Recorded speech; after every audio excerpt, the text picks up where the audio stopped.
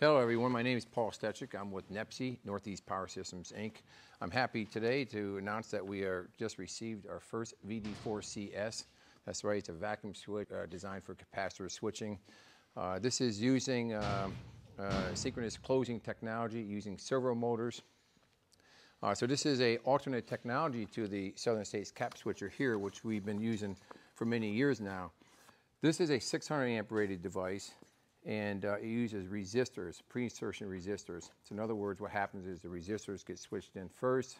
Those resistors put an initial pre-charge onto the capacitors, and then those resistors are bypassed.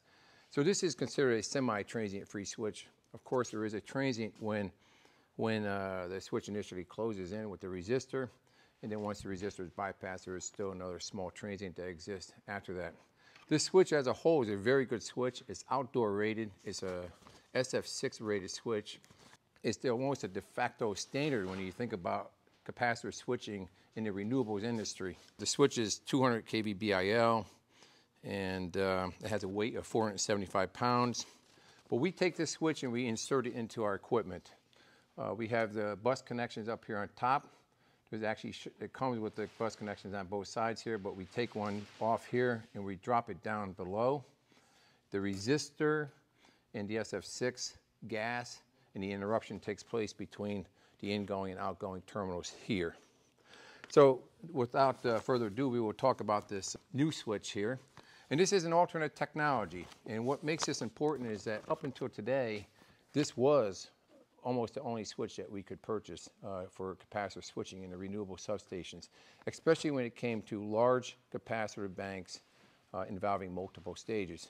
We've been using a standard VD4 switch in our capacitor banks for many years now. A VD4 switch that's got a capacitor switching rating, a C2 rating. But generally we can only get to about 5 megavars, and after that we need to use transient inrush reactors to mitigate transients. And those reactors get too big, and it forces us into using this technology. Nothing wrong with this technology. One of the biggest items is lead time. It's been lead time for many years. One of the problems with this technology is it requires that the resistor within the Southern States CapSwitcher be sized according to the megavar rating of the capacitor bank. And because you don't often know that capacitor bank rating until very late in the project, the switch can't be ordered. So oftentimes the capacitor bank becomes a critical item in the project timeline for completion. So this is a device, it's a vacuum switch. It's actually a vacuum breaker.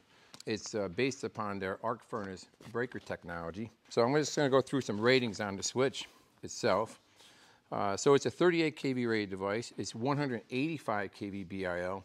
Again, the Southern States CapSwitcher is 200.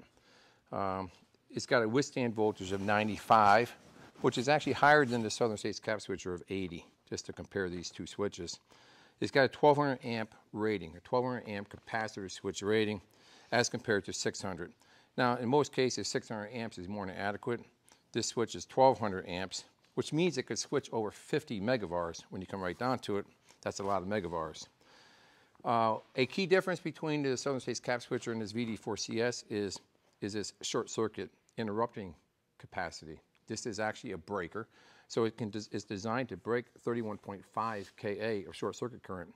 So what that means to you as a renewables developer is that if you have a feeder breaker supplying your capacitor banks, you can eliminate that feeder breaker, because in a sense you're going to extend that collector bus into the capacitor bank where we have a continuous bus bar within the enclosure, and you would then interrupt any kind of faults within the equipment with this device here.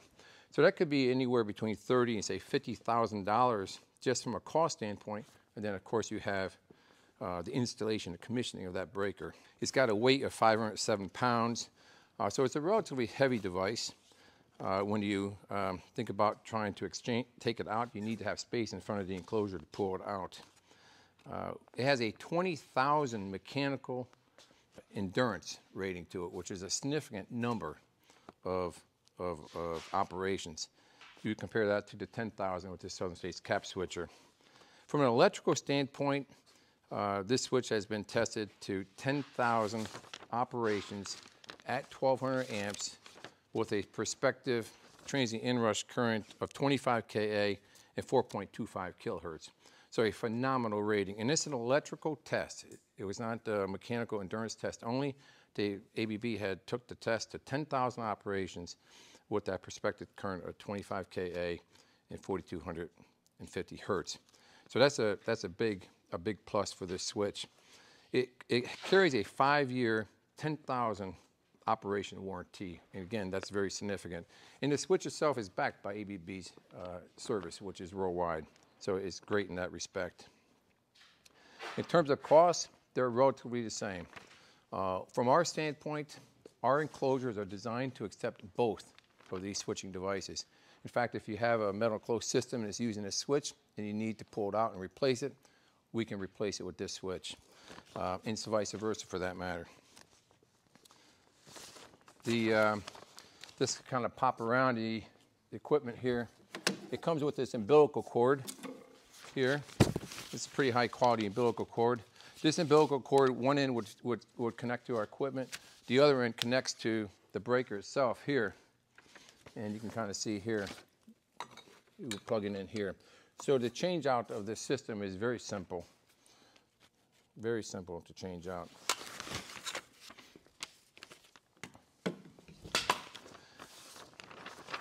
Some other things to note about this switch. It has 2 trip coils. We at NEPSI, we typically use one for protection, one for control. One of the issues we've had with the Southern States CapSwitcher is sometimes a customer wants 2 trip coils and it's hard to get the 2 trip coils. It's got a ready or a self-check diagnostic system within the switch itself. So during operation or when the system is actually not running, this breaker is still doing a self-check. It's confirming that it's ready for operation. And this is a big plus for a switch that sometimes may not be used often from time to time. It's got a block close interlock. We find that block close interlock to be convenient for key interlocking the capacitor bank. If it's block closed, it will not close. It's also got a under voltage release coil.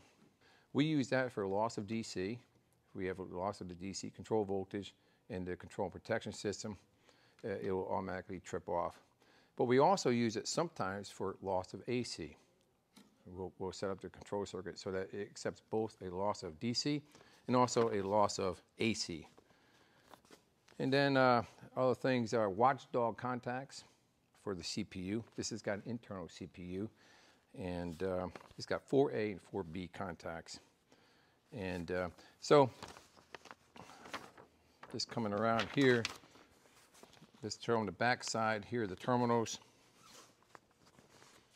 You can see we have incoming and outgoing terminals. It does not make a difference which terminal you are connected to. This is a vacuum breaker or vacuum switch. The vacuum bottle exists in this area. It uses a voltage sensor to sense phase A voltage and is doing synchronous closing. It's using servo motors within this device, and it's got special contacts within the pole area here for capacitor switching. So the servo motors allow for a very precise closing operation of the vacuum switch so that you prevent pre-strike and then also a restrike on opening. If you have a lead time issue, for your information, we stock these vacuum switches here at our factory here in Queensbury, New York. ABB has also committed to providing these with also a short lead time. Okay, so we have one more switching technology that we would like to show you from ABB, and that's over here. This is a 7 megavar shunt reactor bank. And inside this, we're using an ABB HD4 SF6 breaker. So this is going to renewables plant for shunt reactive compensation. It's an SF6 breaker. Normally, you would use another switch from Southern States, an RL switcher, another outdoor rated SF6 switch for reactor switching. In this case, we're using an HD4 SF6 breaker. SF6 is a type of interruption process for which it reduces reignition or the possibility of reignition. In addition to that, we actually insert an RC snubber network into this system so that the RC snubber even further reduces the possibility of reignition. So this is a 1200 amp rated switch. We've been doing this for quite some time. On the side here, you have a shunt reactor bank, and that's 7 megavars. It's an oil-filled shunt reactor bank. And again, this is very compact. If you have seen an open air solution using air core reactors, it would be massive in size. We were able to do this in less than 15 feet, the whole thing. And there is no magnetic field outside of the iron core reactor, so it's a big plus. So anyways, thank you for listening to this video. Please contact NEPSI if you've got any questions regarding shunt reactor banks or capacitor banks involving this VD4-CS switch from ABB. Thanks.